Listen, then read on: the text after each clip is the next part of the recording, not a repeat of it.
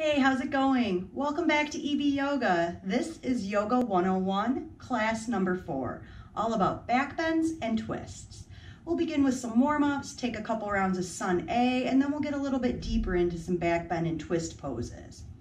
The main thing I would like for you to understand in this class is that the back bends and twists that you see on social media and yoga magazines and such, most of those poses are past what is our safe functional range of motion for our spine. I don't know about you, but I want to take care of my spine so that I can walk normally and still bend over and pick things up off the ground when I'm older. Pushing our spine past its limit to get into some of these back bends and twists, there isn't any benefit to it. You might think you're getting a benefit of a fancy pose you can post on your social media, but you're not benefiting your body. We need to take care of our spines, which means we need to respect the range of motion that they should twist and back bend into. So there are just flat out poses I don't teach. The main thing I hope you remember from class today is how far your body moves in these poses, and that you take that knowledge with you as you progress in your yoga practice so that you can keep your spine safe. We're going to work on building our muscles. Having a strong core is very important. That doesn't mean that we have to get our head to touch our feet with a big back bend. So if you like a blanket under your knees for tabletop, grab that. Have a block handy for some of the twist poses we'll come to later, and I will meet you on the mat. Grab your blanket if you like that under knees or wrists in your tabletop. And you might notice I start every class warming up our spine with these cat and cow and barrel roll stretches. So as you move through these, notice how your spine feels. I never direct anybody to go to a certain extent in these poses, but it's just always what feels good for you. So as we take these stretches, just notice. And then when we get into some of our other back bends and twists later, we can pay attention to how those feel as well. Taking cat and cow. Inhale, let your belly sink down. Exhale, pull your belly in, round your spine. Move with your breath. Include your head and your tail if that feels good in this stretch. Always take an opportunity to hold a pose if you want an extra stretch there.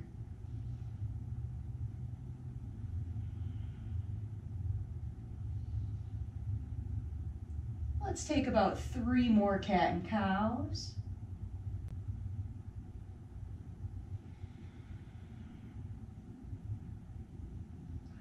Begin to transition to your barrel roll.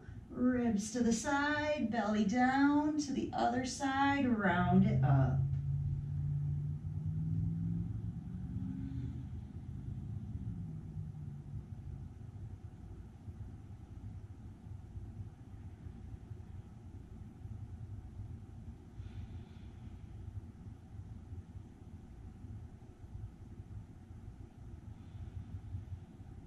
One more circle in this direction, slow it down. And then pause, barrel roll the opposite way.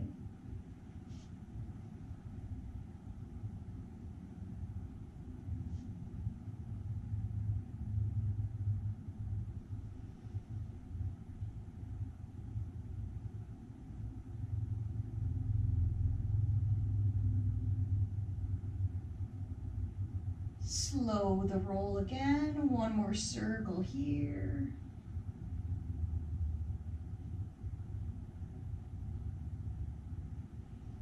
And coming back to tabletop, wiggle out your shoulders if you need to. Bring your hands a little bit closer together underneath you, preparing for our alternating arm circles. Inhale your right arm up, exhale it down, and switch. Inhale your left arm up, exhale it down, switch again. 3 more breaths with each arm. And again, up to you how big you make this.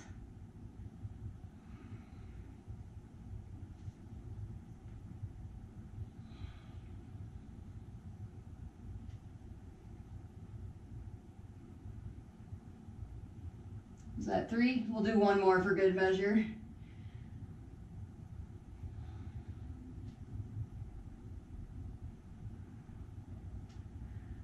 Coming back to table. Let's head to downward dog. Curl your toes, lift your hips. Bend and straighten your knees if that feels good. Take about 5 breaths here.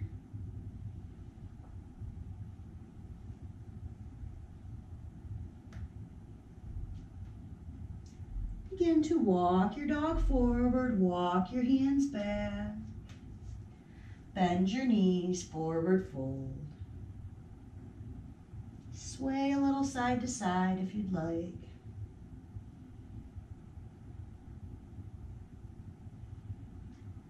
Begin to put a big bend in your knees, roll your body all the way up. Shake out anything you need to shake out. Find your way to the top of your mat. At the top of your mat, finding your mountain pose. Check in with your knees facing forward. Feet go whatever direction feels comfortable for the ankles. Knees line up under the hips. Hips feel balanced left to right, front to back. A little lift up through the head, shoulders relax. Hands face whichever direction feels good. 3 breaths in mountain pose.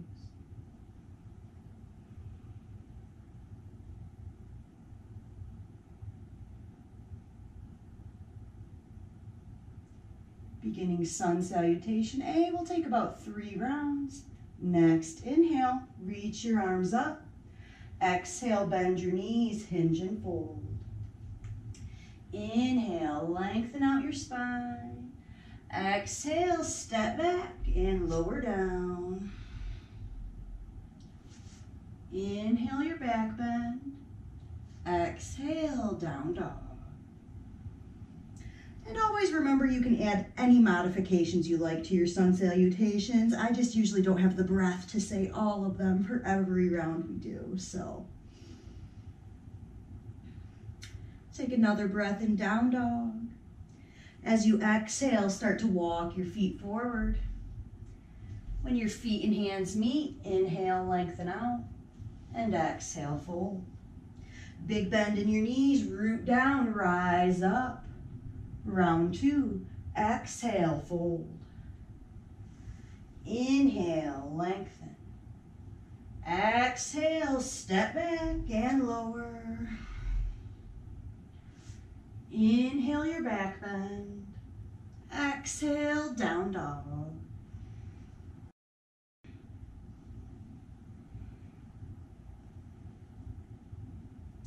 Next exhale, walk your feet forward.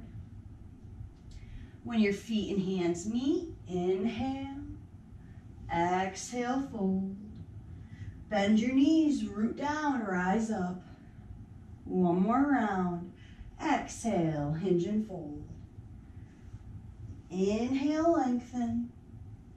Exhale, step back, lower down. Inhale your back bend. Exhale, down dog.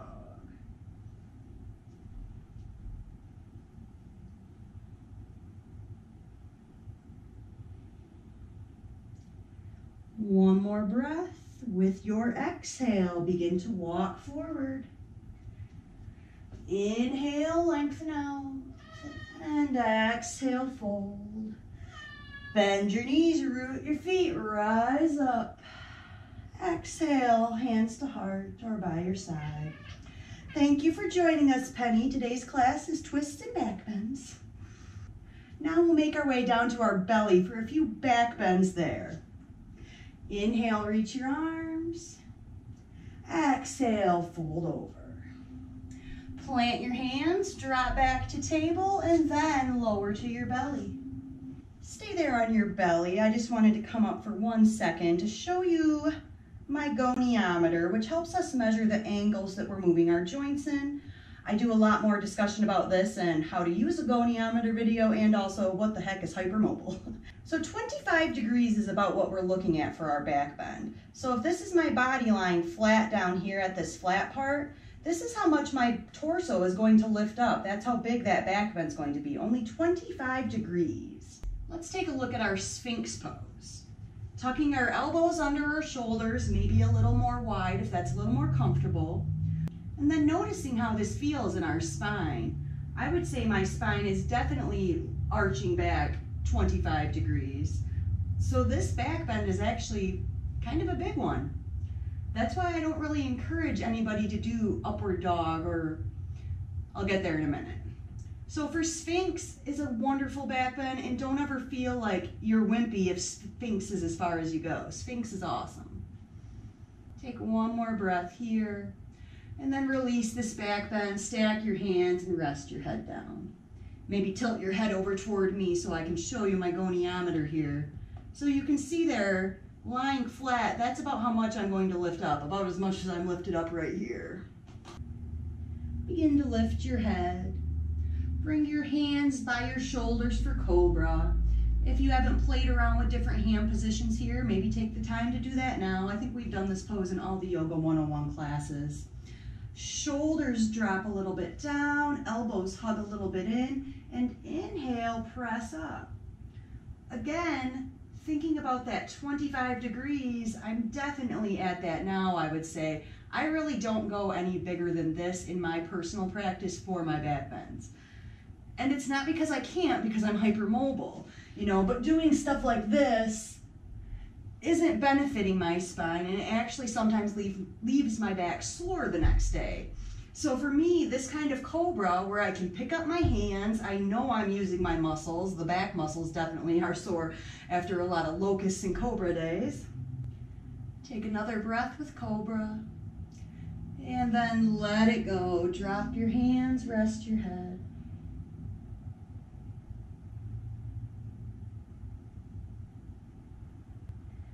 And beginning to lift our body up, locust.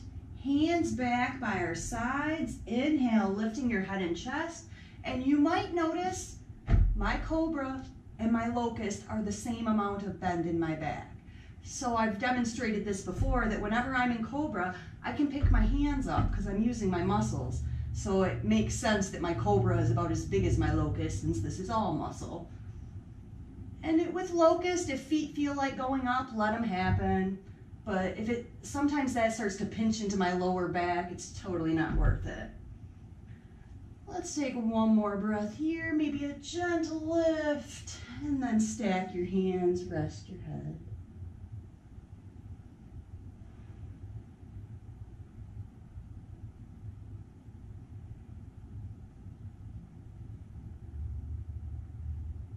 Begin to lift your head. So this next pose I'm going to show you, I don't teach this pose and I don't recommend doing this pose, but it is a pose that is very common, so I have to talk about it. Upward facing dog. From here on our belly, upward dog tells us that our hands should be under our shoulders, the tops of our feet press, and all of our weight ends up on our palms and the top of our feet. Can you see what's going on in my lower back? Now my legs aren't touching the ground, so all of that pressure is right there in my lower back. I'm gonna set this down. So it's just not a good pose for anybody's back. I know I have students who still do it and they say it doesn't hurt, or maybe it feels a little stretchy. It's really not sustainable long term. I did up dog for years, and I've also had lower back issues for years. So as I've deepened my study of anatomy, I'm really coming to understand how operating within the functional range of motion is what is best for our body. So that is how I teach and how I recommend you practice. I'm not the yoga police by any means, so if you're doing poses that are outside your functional range, you know, I don't know and I can't stop you. But I'm asking you to please not. Because I want to practice yoga together for a lot more years. Another pose I don't teach a ton because it's hard for a lot of people is bow pose. I like locust because locust, we're using our muscles, we're lifting ourselves up. Now with bow pose, we bend our knees, grab our feet, and then I press my feet into my hands, and that pulls my chest up a little further. So I'm using some of the muscles in my legs to pull my chest further into a back bend, which means I might end up going past the range I want to go in. So it's just not my favorite pose to teach. Also, you need a lot of flexibility here in your shoulder to reach all the way back with both sides and pull the feet. So I don't really do that pose a lot, but figured I'd throw it out there since we were here on our bellies. I'll show you one more back bend here. Again, it's not one that I teach a lot because I just think it takes a lot of us past the range of motion that our spines should go in. Camel pose is basically bow pose on the knees. So what you just saw me do on my belly, reaching back, grabbing my feet, big arch in the spine, exact same thing right here. So again, it's past our range for a lot of people, takes that shoulder flexibility, and then also we're using gravity to come into this back bend. Gravity is pulling my weight down to my feet. Occasionally, I might modify this pose with hands at our lower back, trying to get a lot of support there with our lower back, and then pushing our hips forward and gently arching up. To me, that is a gentle and safe camel. I may add that into class here and there.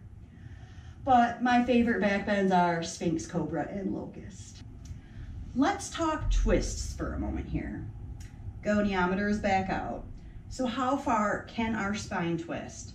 Well, without moving our hips, only moving from our spine, we go about 30 degrees.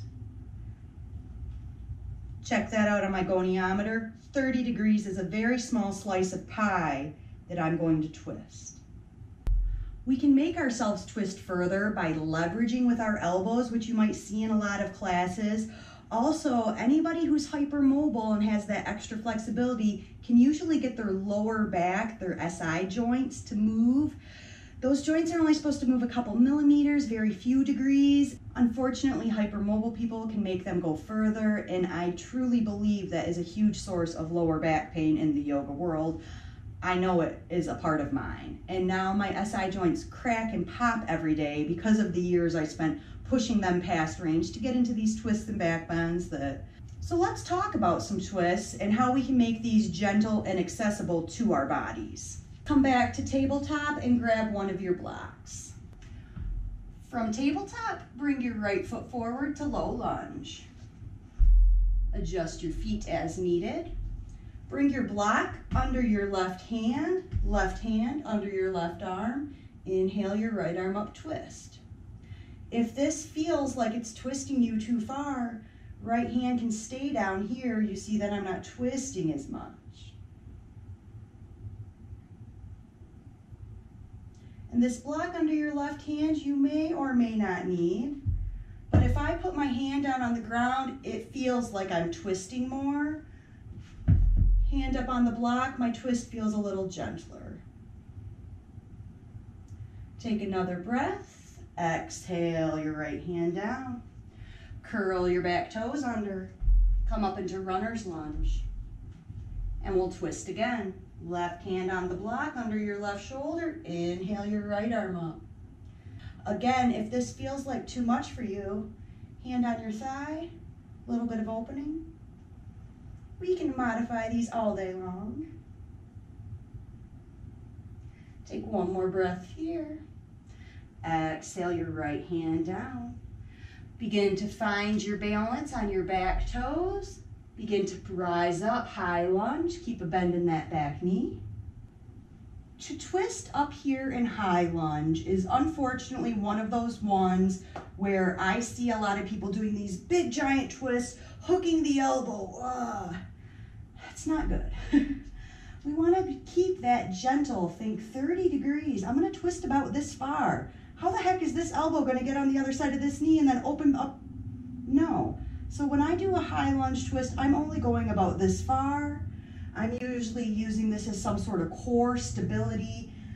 So it's not so much as twisting the spine as using our core to keep us stable up here, a little strength exercise. Bring your torso forward, hands to the ground, hop your back foot in. Roll your body up to stand. Chair pose twist. Bend your knees, sink your hips, reach your arms. This is another pose where we are instructed to take this opposite elbow, hook it to the outside of that knee, and open up into this big twist. And for our spine, we have to round it and then twist it and then extend. It's too much. So when I take a chair twist, it is super gentle. I don't expect your right elbow to go further than your right knee. Right elbow, right knee, and twist. And again, when I do this in class, it's usually as a core strengthener. Let go of your chair, come up to stand. Make your way back down to table again. Forward fold, bend your knees. Low lunge with your left foot forward.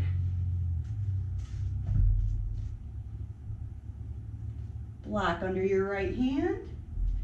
Adjust your feet as needed. Right hand roots down under your right shoulder. Inhale your right arm up.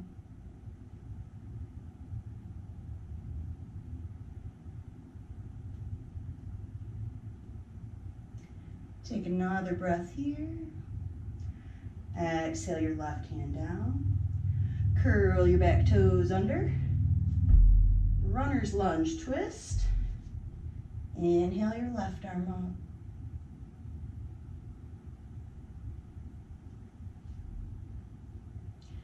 And runner's lunge twist can always be done with the knee down, like low lunge too. So if that ever's intense for you in any classes, remember that option. Take another breath and exhale your left hand down. Preparing for high lunge. If you want to hop that back foot in a little bit, bend the back knee, pull your torso up. Hands to heart. Little tiny twist. Keep your core activated. Keep your balance.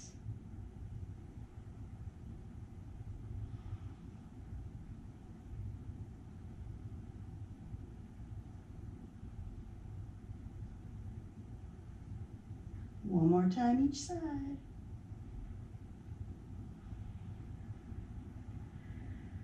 And exhale, fold your torso over your leg. Step back to table. And let's come to sit.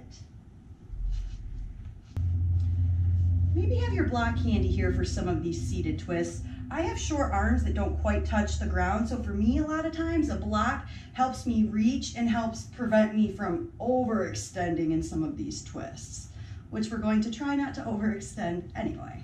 So seated twists come with a whole variety of leg variations. More complicated cross leg things like this, and then totally simple twists like this. Naturally, I like to keep it a little simple. So we're going to take a simple twist, but these twisting principles apply to any leg configuration that you might find in any other yoga class. Starting with a simple seated twist, legs extend out, right leg bends, right foot is flat. I take my right hand behind me, and that's where I like that block. Otherwise, it's harder for me to reach the ground. And without using leverage from my left arm, I lift up, lengthen out my spine a little bit, and I gently twist open to the right. And that's about as far as I go. If you take your left hand and use that as leverage, I can crank quite a bit further, but I'm not, like I said, doing any good for my back.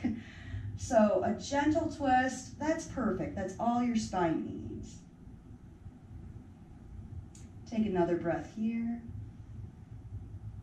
And switch legs. Bend your left knee in, left hand to your block, gentle lift, gentle twist.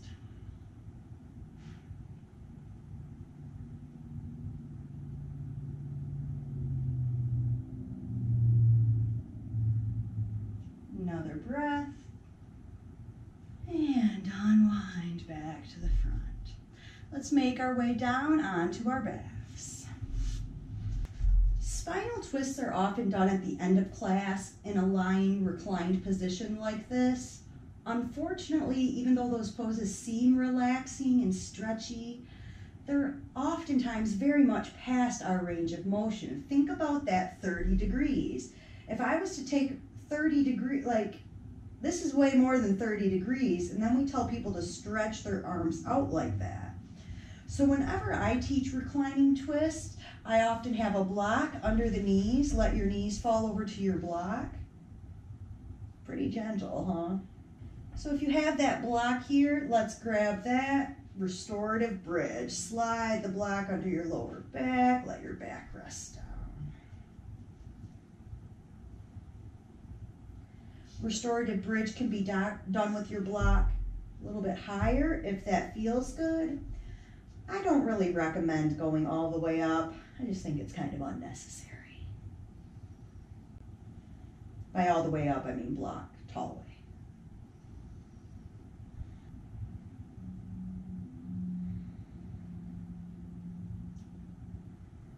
Take another breath or two with your restorative bridge.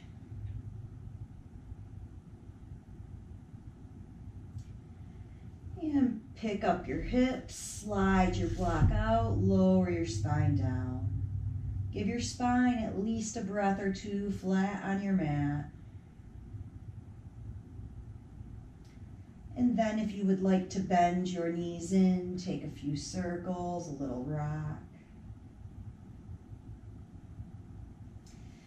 And then let's take a moment or two in constructive rest. Drop your feet down, take them wide, like as wide as your yoga mat. Knees fall in together. Arms, whatever's comfortable for you. See if you can maybe relax your shoulders. And close your eyes, taking a couple breaths to relax.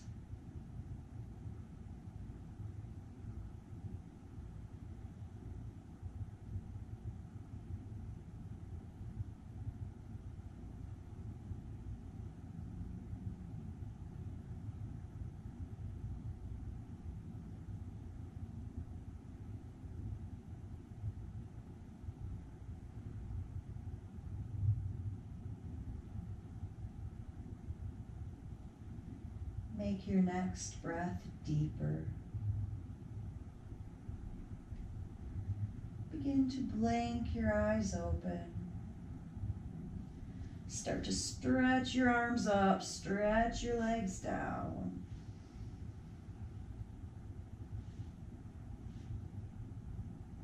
Begin to roll to your side. Take a breath or two on your side.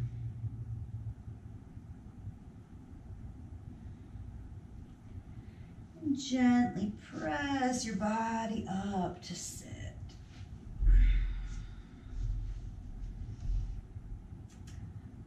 All right, we made it through class number 4. One more class to go. I hope this class was informative. I know that when I started learning about the range of motion our spine had and then looking at these yoga poses that were like so dramatic and so far past what is safe, it was quite an eye-opener, and my lower back feels a lot better now that I've stopped putting my body in those positions that are past that range. It takes some work to shut down the ego because I know my body can do those poses, but I also know they're not benefiting me. And it's just kind of a show-off thing. So again, that's me saying, ego, quiet down. Let's do what's good and safe for our body. If you have any questions about this, feel free to leave it in the comments below. I hope to see you back for Yoga 101, class number 5. Thank you so much for joining me. I truly appreciate it. Have a wonderful day. Namaste.